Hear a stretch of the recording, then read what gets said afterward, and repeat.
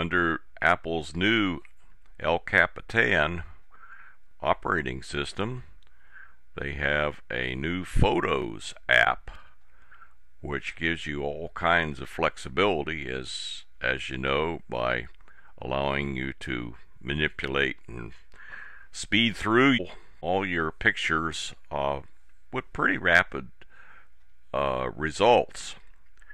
But the problem sometimes is, what do you do when you need to get rid of something?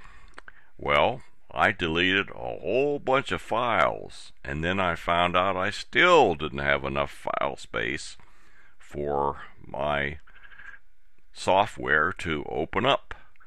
So I checked, and what they have is in the what they call the sidebar, there's a category called recently deleted.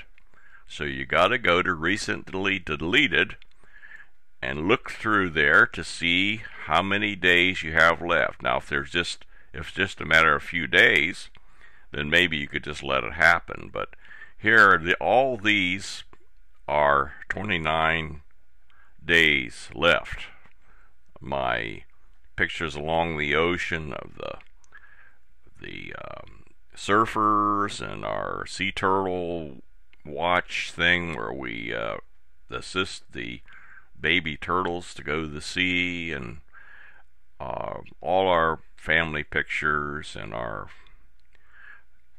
visit with a goat, and all kinds of things. So now I'm going to try to eliminate, and I did. I had already checked through, but now I have to delete them in order to remove them totally. So up here on the right is a delete all. Are you sure you want to delete the 89 items permanently? Okay. And there they go.